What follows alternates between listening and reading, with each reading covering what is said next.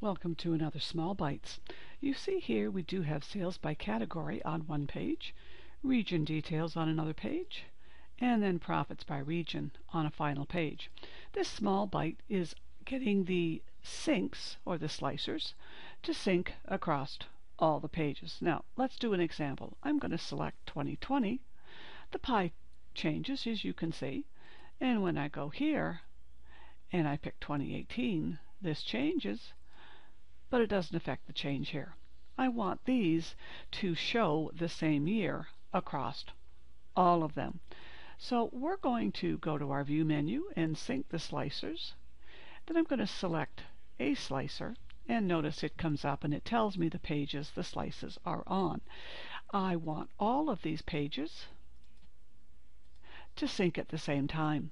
Now you can see here I've just put a check mark in there. I'm going to close that down. Then we're going to go back and we're going to see if it works. Let's select 2020.